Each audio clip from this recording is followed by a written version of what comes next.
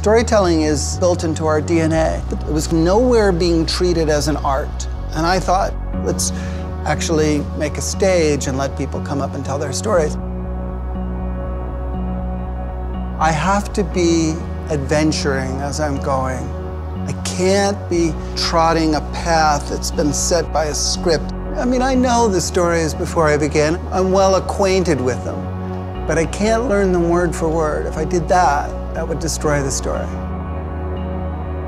You live in the moment when you tell a story. You have to be present at all times, and you have to be absolutely human.